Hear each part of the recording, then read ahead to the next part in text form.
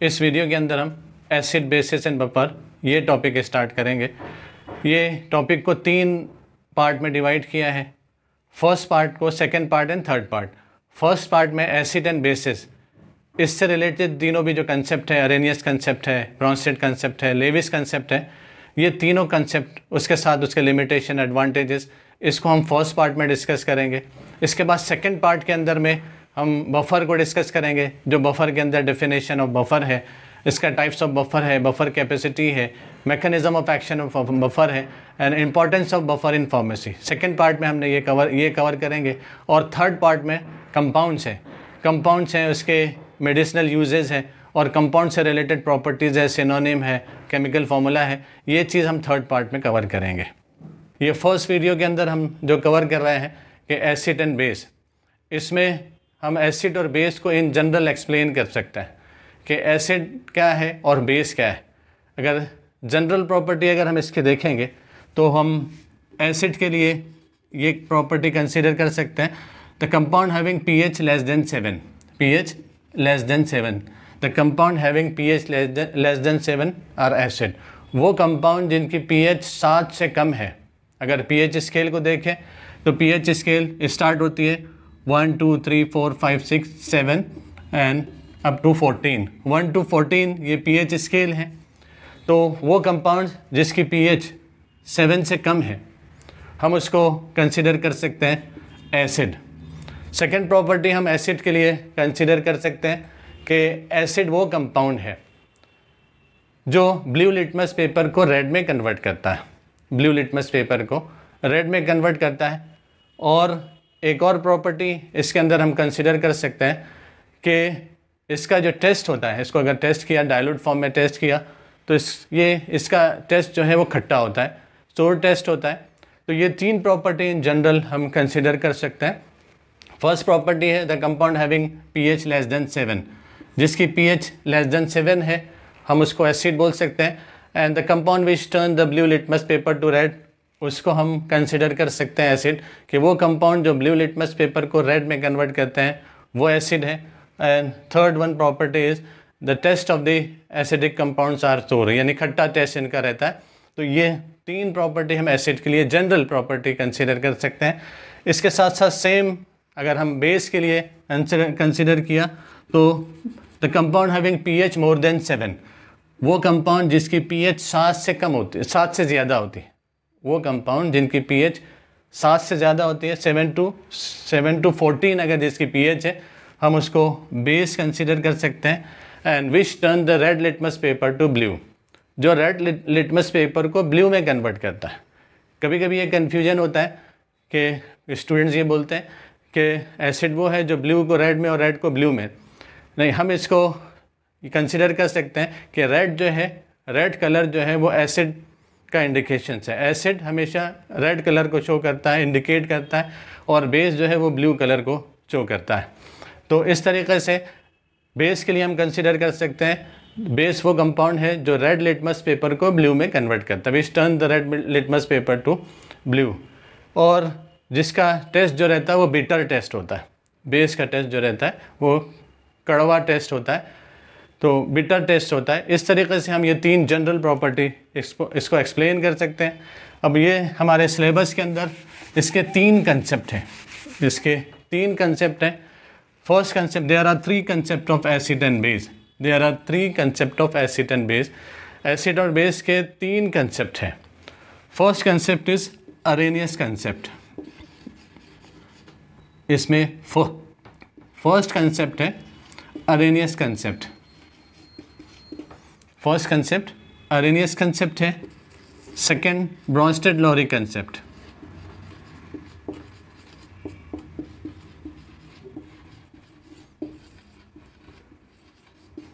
And third concept is Levi's concept.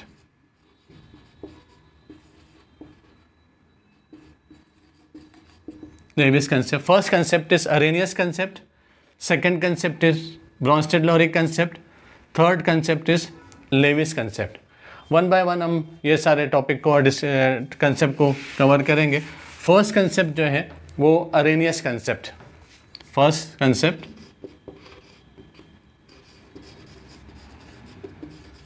Arrhenius concept.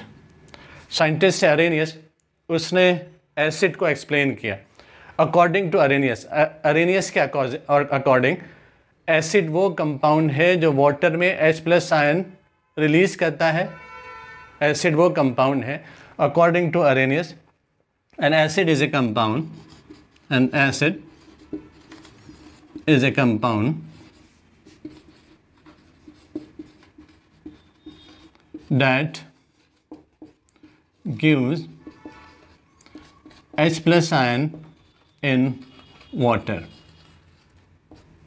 Simple way में हम acid के लिए एक्सप्लेनेशन दे सकते हैं according to Arrhenius. According to Arrhenius concept, N acid is a compound that gives H+ ion in water। Acid is a compound that gives H+ ion in water। Acid वो compound है जो H+ ion water में H+ ion release करता है, जो water में H+ ion देता है। तो सिंपल एसिड के लिए हमने एक्सप्लेनेशन दिया, एसिड वो कंपाउंड है जो वाटर में H+ आयन रिलीज करता है या देता है। इसका एग्जांपल हम लिख सकते हैं हाइड्रोक्लोरिक एसिड, इसको वाटर में डिज़ोल्व किया तो ये H+ आयन रिलीज करेगा। ऐसे ही सेकेंड एग्जाम्पल हम H2SO4 के लिए कंसिडर कर सकते हैं। सल्फ्यूरिक एसिड, ये हाइड्रोक्लोरिक एसिड है। सल्फ्यूरिक एसिड के लिए भी हम इक्वेशन लिख सकते हैं,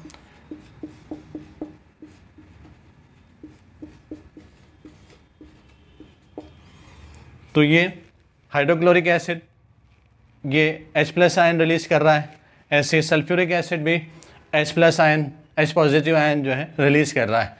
इसके अकॉर्डिंग एसिड वो कंपाउंड है, अरेनियस के अकॉर्डिंग एसिड वो कंपाउंड है जो पानी में H+ आयन देता है और रिलीज करता है। ऐसे ही बेस के लिए हम डेफिनेशन लिख सकते हैं। सिंपल डेफिनेशन है कि base is a compound that gives OH- ion in water. Base के लिए एक्सप्लेनेशन दे सकते हैं कि base is a compound that gives OH- ion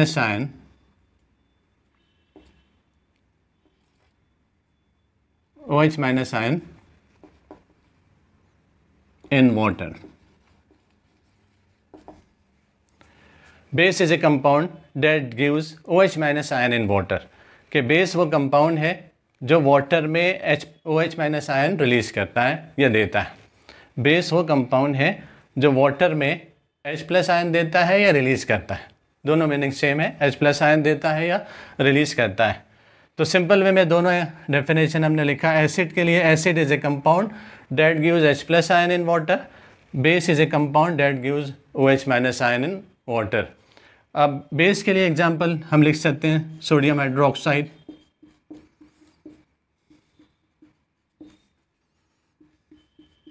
Na+ OH-। ऐसे पोटेशियम हाइड्रोक्साइड एग्जांपल लिख सकते हैं KOH।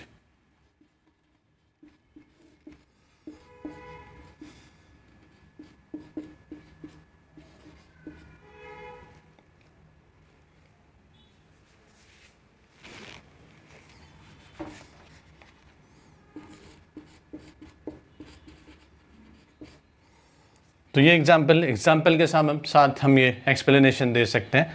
अब इसमें जब कोई साइंटिस्ट अपनी कोई थ्योरी और कुछ कंसेप्ट एक्सप्लेन करता है तो दूसरे साइंटिस्ट उसके अंदर उसका इन्वेस्टिगेशन करके उसके अंदर क्या इंपॉर्टेंट प्रॉपर्टीज़ है उस चीज़ को एक्सपोज करते हैं, या उसके अंदर क्या ड्रॉबैक्स हैं, क्या मिस्टेक्स हैं, उस चीज़ को वो एक्सप्लेन करते हैं।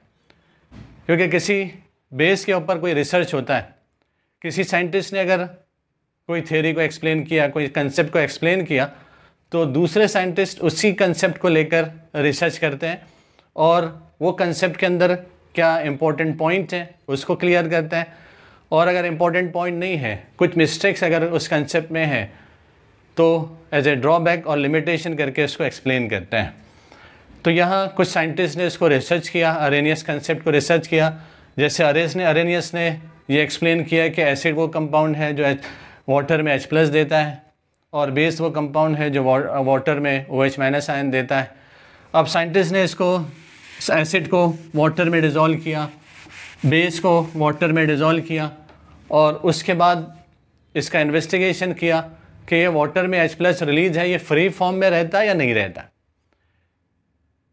इस चीज़ को उन्होंने एक्सप्लेन किया। तो जब उन्होंने रिसर्च किया तो उन्होंने ये पॉइंट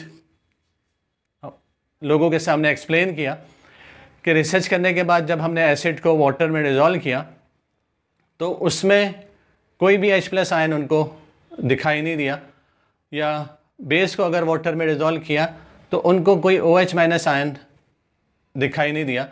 तो उन्होंने उसके जो अरेनियस थ्योरी के जो मिस्टेक्स थी, एक के बाद वो मिस्टेक को एक्सप्लेन किया कि ये कंसेप्ट में ये मिस्टेक है, वो मिस्टेक है, जिसको लिमिटेशंस ऑफ अरेनियस थ्योरी या लिमिटेशन ऑफ अरेनियस कंसेप्ट, इस तरीके से उन्होंने इसको सामने एक्सपोज किया। तो यहाँ हम 1 बाय 1 इस लिमिटेशन का डिस्कशन करेंगे। तो फर्स्ट हम जो लिमिटेशन है इसमें एक्सप्लेन कर सकते हैं, उसके जो ड्रॉबैक्स हैं वो एक्सप्लेन कर सकते हैं, वो मिस्टेक क्या किया उस अरेनियस ने इस थ्योरी को एक्सप्लेन करने में, उस चीज़ को हम इसको एक्सप्लेन कर सकते हैं। तो सबसे पहला हम ये लिमिटेशंस में ये पॉइंट लिख सकते हैं कि H+ ion and OH- ion, H+ ion and OH- ion releases by acid and base या produced by acid and base respectively do not exist in free state। उन्होंने इस चीज़ को एक्सप्लेन किया कि H+ आयन और OH- आयन जो acid या base release करता है वाटर में, वो फ्री कंडीशन में, फ्री स्टेट में नहीं रहते। वो फ्री कंडीशन में या फ्री स्टेट में नहीं रहते। वाटर में जब डिज़ोल्व करने के बाद एसिड को डिज़ोल्व किया और उसका रिसर्च किया तो पता चला कि उसमें कुछ H+ आयन नहीं है, या बेस को डिज़ोल्व किया तो OH- आयन नहीं है। तो साइंटिस्ट ने इसको रिसर्च किया कि ये H+ और OH- आयन कहाँ है। बाद में और रिसर्च करने के बाद पता चला कि ये वाटर मॉलिक्यूल के साथ रिएक्शन करके कॉम्प्लेक्स आयन फॉर्म कर रहा है। H+ आयन जो एसिड रिलीज़ कर रहा है और OH- आयन जो बेस रिलीज़ कर रहा है, ये फ्री स्टेट में नहीं रहता। ये वाटर मॉलिक्यूल के साथ रिएक्शन करके कॉम्प्लेक्स आयन फॉर्म करता है। वाटर मॉलिक्यूल के साथ रिएक्शन करके कॉम्प्लेक्स आयन फॉर्म करता है। तो फर्स्ट पॉइंट उन्होंने इस चीज़ को एक्सप्लेन किया। In aqueous solution H+ ion and OH- ion releases bye acid and base respectively do not exist in free state. They will react with water molecule to form a complex ion. कि इस चीज़ को explain किया first point के अंदर कि H+ ion और OH- ion ये जो एसिड और बेस प्रोड्यूस करते हैं, रिलीज करते हैं, ये फ्री स्टेट में नहीं रहते, फ्री फॉर्म में नहीं रहते। तो पहला point, the H+ ion and OH- ion releases by acid and base respectively do not exist in free state. They always react with water molecule to form a complex ion. वो water molecule के साथ reaction करते हैं और complex ion form करते हैं, जैसे हमने रिएक्शन के अंदर देखा। सेकेंड पॉइंट, हम इसमें साइंटिस्ट ने ये पॉइंट एक्सप्लेन किया इसके लिमिटेशंस के अंदर में कि अरेनियस ने वाटर वर्ड यूज़ करके इसको बहुत ही लिमिटेड कर दिया।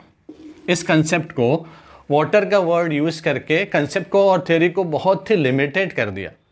अगर वाटर का वर्ड यूज़ नहीं करता तो ये थ्योरी इतनी लिमिटेड नहीं होती, क्योंकि इसके अकॉर्डिंग एसिड वो कंपाउंड है जो वाटर में डिज़ोल्व होने के बाद H+ रिलीज़ करता है। अगर हमने वाटर में डिज़ोल्व नहीं किया तो क्या वो एसिड नहीं होगा? ऐसे ही बेस है, बेस वो कंपाउंड है जो वाटर में OH- आयन रिलीज़ करता है। अगर हमने उसको वाटर में डिज़ोल्व नहीं किया तो क्या वो एसिड नहीं रहेगा? तो ये एक उसका लिमिटेशंस में हमने कंसिडर किया। अब साइंटिस्ट ने इसको एक्सप्लेन किया कि सेकंड पॉइंट हम इसको लिख सकते हैं कि Arrhenius theory is limited only to water. Second point लिख सकते हैं, Arrhenius theory is limited only to water. Arrhenius theory जो है वो वाटर के लिए लिमिटेड है। Arrhenius theory is limited only to water, कि इसने वाटर के लिए लिमिटेड कर दिया, ये अपनी थ्योरी को वाटर के लिए लिमिटेड कर दिया। ये सेकंड पॉइंट में हम ये लिख सकते हैं। अब जब वाटर के लिए लिमिटेड कर दिया वाटर एक सॉल्वेंट है, ऐसे ही बहुत सारे दूसरे सॉल्वेंट्स भी हैं। तो अगर किसी कंपाउंड को हमने वाटर के अलावा दूसरे सॉल्वेंट में डिज़ोल्व किया, तो अगर वो एसिडिक कंपाउंड है तो क्या उसकी एसिडिक प्रॉपर्टी बाकी रहेगी? अगर वो बेसिक कंपाउंड है तो वाटर के अलावा दूसरे सॉल्वेंट में डिज़ोल्व करने के बाद क्या उसकी बेसिक प्रॉपर्टी, अल्कलाइन प्रॉपर्टी बाकी रहेगी? इस चीज़ को एक्सप्लेन नहीं किया कि दूसरे सॉल्वेंट में ऐसे कंपाउंड जो एसिड और बेस है उसका क्या बिहेवियर रहेगा, क्या वो दूसरे सॉल्वेंट में H+ रिलीज करेगा और बेस OH- आयन रिलीज करेगा? उसने इस चीज़ को क्लियर नहीं किया। वाटर के लिए, वाटर एक सॉल्वेंट है, उसने अपनी थ्योरी को वाटर के लिए लिमिटेड कर दिया कि वाटर में डिज़ोल्व करेंगे तो H+ रिलीज करेगा, वाटर में डिज़ोल्व करेंगे तो OH- आयन रिलीज करेगा। अगर दूसरा सॉल्वेंट यूज़ किया तो उसकी एसिडिक और बेसिक प्रॉपर्टी बाकी रहेगी कि नहीं रहेगी, और वो H+ रिलीज करेगा कि नहीं करेगा? इस चीज़ को उसने एक्सप्लेन नहीं किया। तो थर्ड पॉइंट हम इजीली लिख सकते हैं। तीसरा पॉइंट, पहला पॉइंट हमने ये लिखा H+ ion and OH- ion produces bye acid and base respectively do not exist in free state. Second point हमने लिखा कि Arrhenius theory is limited only to water, Arrhenius theory is limited only to water. Third point हम easily लिख सकते हैं, Arrhenius theory is not clear for the behaviour of the compound in other solvent. कि Arrhenius theory ये ऐसे compound के लिए clear नहीं है जो दूसरे सॉल्वेंट में अगर इसको डिज़ोल्व किया तो उसका क्या बिहेवियर रहेगा। जैसे अभी बताया कि एसिड बाकी रहेगा, कि एसिड को डिज़ोल्व किया तो एसिड बाकी, एसिडिक प्रॉपर्टी बाकी रहेगी कि नहीं रहेगी? अगर बेस को डिज़ोल्व किया तो बेसिक और अल्कलाइन प्रॉपर्टी उसके अंदर बाकी रहेगी कि नहीं रहेगी? अगर डिज़ोल्व करने के बाद वो H+ रिलीज करेगा कि नहीं करेगा? बेस को डिज़ोल्व करने के बाद OH- आयन रिलीज करेगा कि नहीं करेगा? उस चीज़ को एक्सप्लेन नहीं किया। तो थर्ड पॉइंट हम लिख सकते हैं, Arrhenius theory is not clear for the behaviour of the compound in other solvent. Third point, Arrhenius theory is not clear for the behaviour of the compound in other solvent. Arrhenius theory is not clear for the behaviour of the compound in other solvent. इस चीज़ को उसने third point उसके limitations के अंदर हम लिख सकते हैं। फोर्थ पॉइंट हम इसके अंदर लिख सकते हैं कि कोई कंपाउंड है, जैसे ये डस्टर है, ये पेन है, अब कोई ना कोई केमिकल कंपाउंड है, इसके अंदर एसिडिक प्रॉपर्टी है, ये बेसिक प्रॉपर्टी है। कुछ कंपाउंड ये सॉलिड फॉर्म में है, कुछ कंपाउंड गैसेस फॉर्म में होते हैं, कुछ कंपाउंड लिक्विड फॉर्म में होते हैं। तो अरेनियस के अकॉर्डिंग कंपाउंड वो है, एसिडिक कंपाउंड वो है जो एसिड में वाटर में डिज़ोल्व होने के बाद H+ रिलीज। अगर हमने इसको वाटर में डिज़ोल्व नहीं किया, सॉलिड है तो ये क्या सॉलिड फॉर्म में एसिडिक है, रहेगा कि नहीं रहेगा? लिक्विड है तो लिक्विड फॉर्म में ये एसिड रहेगा कि नहीं रहेगा? ऐसी गैस है तो गैस फॉर्म में ये एसिड रहेगा। ये तो क्लियर है कि चाहे सॉलिड फॉर्म में हो या लिक्विड फॉर्म में हो या गैस फॉर्म में हो, एसिड ही रहेगा, बेस ही रहेगा।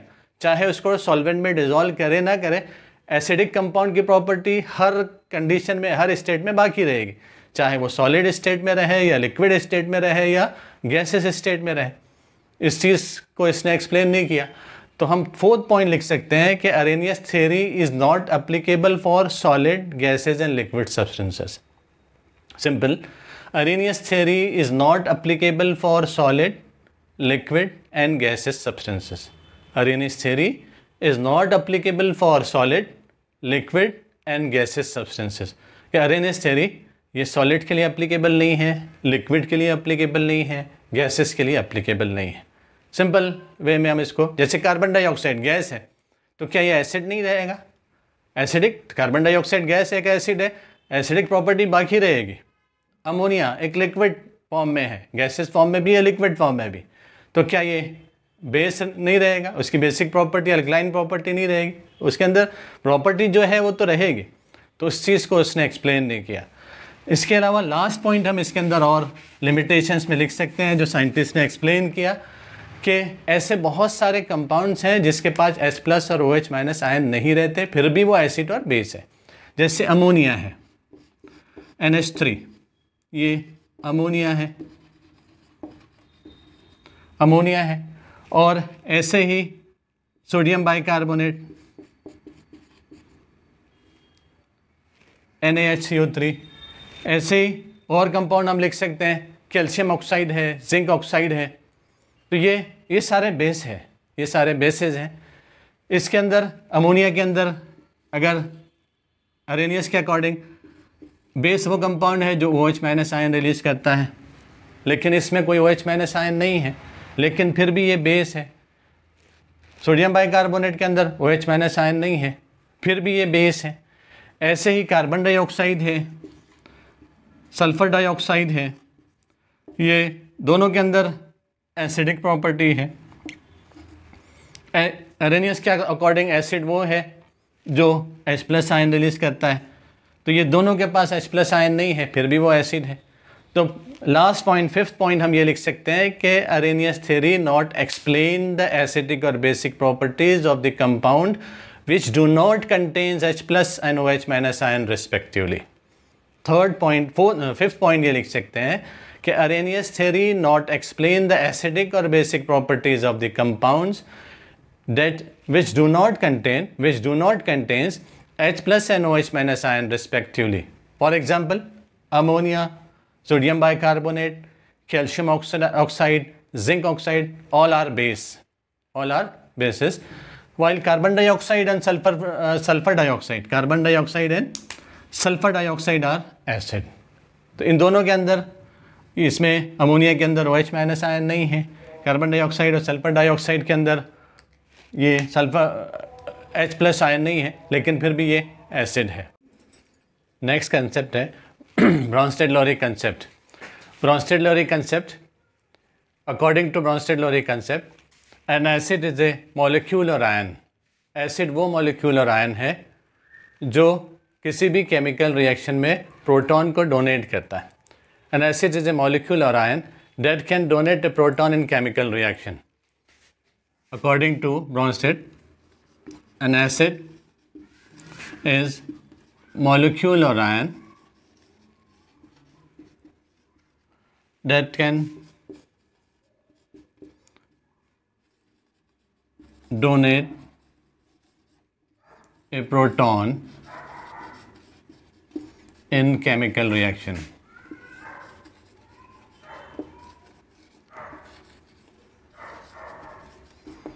इसके अकॉर्डिंग, ब्रॉन्स्टेड के अकॉर्डिंग, एसिड वो मॉलिक्यूलर आयन है जो किसी भी केमिकल रिएक्शन में प्रोटॉन को डोनेट करता है।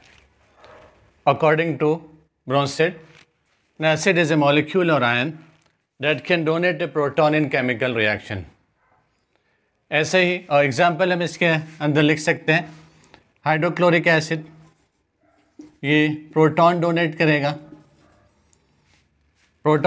करेगा और इसलिए हम इसको कंसीडर कर सकते हैं ब्रॉन्स्टेड एसिड। हाइड्रोक्लोरिक एसिड है Brønsted acid.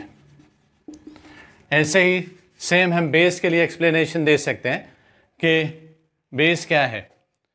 According to Brønsted and lorry, base is a molecular ion that can accept A proton in chemical reaction.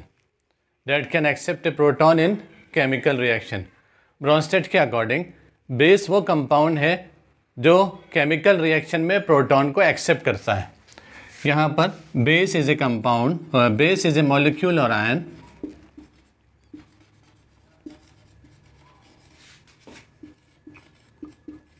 that can accept a proton in chemical reaction.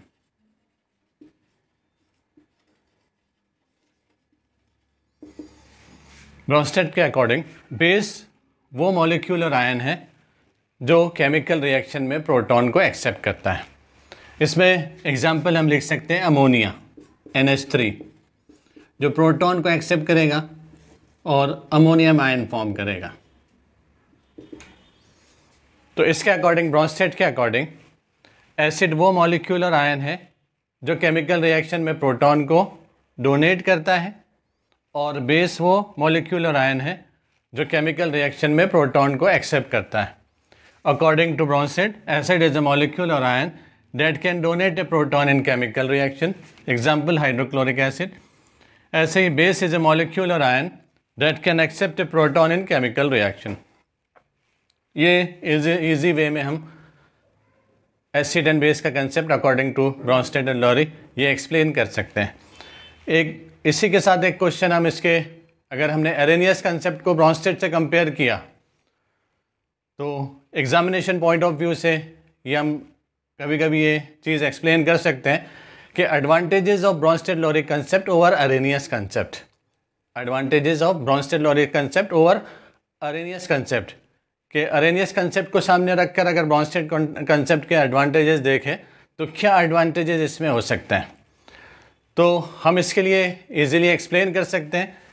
अगर हमने Arrhenius concept को देखा तो सबसे पहला point हमने इसमें ये एक्सप्लेन किया था कि अरेनियस ने अपने कंसेप्ट को वाटर के लिए लिमिटेड कर दिया। अरेनियस ने अपने कंसेप्ट को वाटर के लिए लिमिटेड कर दिया, वाटर का वर्ड यूज़ करके इसको लिमिटेड कर दिया।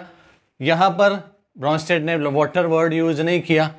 तो एक सबसे पहला एडवांटेज हम लिख सकते हैं over Arrhenius concept, Bronsted Lowry concept not limited to only to water. Bronsted Lowry concept is not limited only to water, कि ब्रॉन्स्टेड लॉरी कंसेप्ट सिर्फ वाटर के लिए लिमिटेड नहीं है, वाटर के लिए लिमिटेड नहीं है। सेकेंड पॉइंट लिख सकते हैं Bronsted Lowry explain the concept in term of molecule और आयन। ब्रॉन्स्टेड ने अपने कंसेप्ट को मॉलिक्यूल और आयन के टर्म में एक्सप्लेन किया।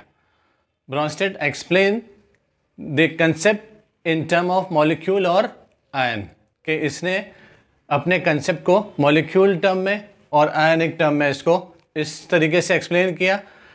इसने किसी ऐसे कंपाउंड को जो वाटर में डिज़ोल्व करेंगे और वो H+ देगा, वो H- आयन डोनेट करेगा, तो इस कंसेप्ट में उसको एक्सप्लेन नहीं किया, बल्कि एसिड वो मॉलिक्यूलर आयन है जो प्रोटॉन डोनेट करता है केमिकल रिएक्शन में, बेस वो मॉलिक्यूलर आयन है जो प्रोटॉन एक्सेप्ट करता है केमिकल रिएक्शन में। तो फर्स्ट पॉइंट हम लिख सकते हैं कि Bronsted Lowry concept not limited only to water. Second point हम लिख सकते हैं Brønsted explain the concept in term of molecule और मॉलिक्यूल और आयन।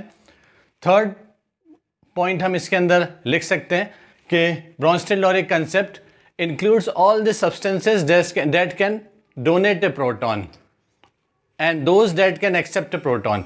ब्रॉन्स्टेड कंसेप्ट ने वो सारे कंपाउंड्स को, वो सारे मॉलिक्यूल को, वो सारे आयंस को इंक्लूड किया जो प्रोटॉन डोनेट कर सकते हैं या प्रोटॉन एक्सेप्ट कर सकते हैं। इसने वो सारे कंपाउंड्स को, वो सारे सब्सटेंस को इंक्लूड किया जो प्रोटॉन को डोनेट कर सकते हैं या प्रोटॉन को एक्सेप्ट कर सकते हैं। तो थर्ड पॉइंट हम लिख सकते हैं Bronsted Lowry concept includes all the substances that can donate a proton and those that can accept a proton. और लास्ट पॉइंट हम लिख सकते हैं according to Brønsted concept ammonia, according to Brønsted concept ammonia can qualify as base and carbon dioxide can qualify as acid. According to Bronsted concept, ammonia can qualify as base and carbon dioxide can qualify as acid. Bronsted के according ammonia as a base qualify कर सकता है और carbon dioxide as a acid qualify कर सकता है। तो ये इम्पोर्टेंट कंसेप्ट है कि उसने एक्सप्लेन किया। अब इसके बाद जो लास्ट कंसेप्ट है लेविस कंसेप्ट, ये भी इम्पॉर्टेंट कंसेप्ट है कि थर्ड कंसेप्ट, जो फर्स्ट कंसेप्ट हमने एक्सप्लेन किया वो अरेनियस कंसेप्ट एक्सप्लेन किया for acid and base. Second concept जो है Brønsted and lorry concept for acid and base, and third concept is Levi's concept. Third concept is Levi's concept. Third concept is Levi's concept. हम इसके लिए लिख सकते हैं according to Levi's, according to Levi's के according acid is a electron pair acceptor in a chemical reaction. Acid is a electron pair acceptor in a chemical reaction, in a chemical reaction.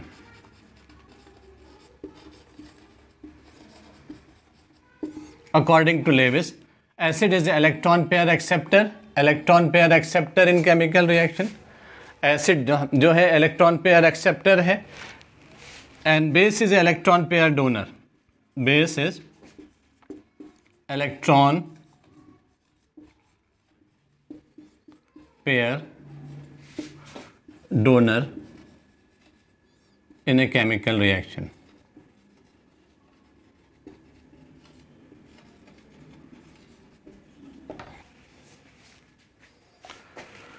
Electron pair donor in chemical reaction. According to Lewis, acid वो compound है, वो substance है जो electron pair accept करता है, और base वो compound है जो इलेक्ट्रॉन पेयर डोनेट करता है. तो according to Levi's, acid is electron pair acceptor in chemical reaction, and according to Lewis, base is electron pair donor in a chemical reaction. इसमें एसिड के लिए हम एग्जांपल लिख सकते हैं, H+ आयन है, H+ आयन ये एसिड में कंसिडर कर सकते हैं, और इसके साथ साथ Cu++ आयन ये भी हम एसिड के अंदर कंसिडर कर सकते हैं. और जो भी इलेक्ट्रॉन पेयर एक्सेप्ट कर रहा है हम उसको एसिड में एग्जांपल लिख सकते हैं. बेस के अंदर अमोनिया है, NH3, ये हम एज ए बेस कंसिडर कर सकते हैं. वाटर भी ऐसे बेस कंसिडर कर सकते हैं क्योंकि ये भी इलेक्ट्रॉन पेयर डोनेट कर सकता है. और इसमें OH- आयन ये भी हम एज ए बेस कंसिडर कर सकते हैं. पॉजिटिवली चार्ज आयन को हम कंसिडर कर सकते हैं एसिड, और नेगेटिवली चार्ज आयन को कंसिडर कर सकते हैं वो बेस, जिसमें अमोनिया और वाटर भी है जिनके पास लोन पेयर ऑफ इलेक्ट्रॉन है. ऐसे ही जिंक क्लोराइड है, एल्यूमिनियम क्लोराइड है, ये इनके पास इलेक्ट्रॉन पेयर डिफिशिएंसी रहती है, और ये शेयर कर सकते हैं लोन पेयर ऑफ इलेक्ट्रॉन को from donor compound to form A covalent bond. के एल्यूमिनियम क्लोराइड जो है इनके पास इलेक्ट्रॉन पेयर की डिफिशिएंसी रहती है, जिंक क्लोराइड के पास इलेक्ट्रॉन पेयर की डिफिशिएंसी रहती है. किसी डोनर के पास से वो इलेक्ट्रॉन पेयर एक्सेप्ट कर सकते हैं, तो हम एज ए जो डोनेट करेगा वो इलेक्ट्रॉन पेयर डोनर जो रहेगा वो बेस रहेगा, और इलेक्ट्रॉन पेयर एक्सेप्टर जो रहेगा वो एसिड रहेगा. इस तरीके से हम ये तीनों कंसेप्ट को एक्सप्लेन कर सकते हैं, और तीनों भी कंसेप्ट जो है एग्जामिनेशन पॉइंट ऑफ व्यू से बहुत इंपॉर्टेंट है.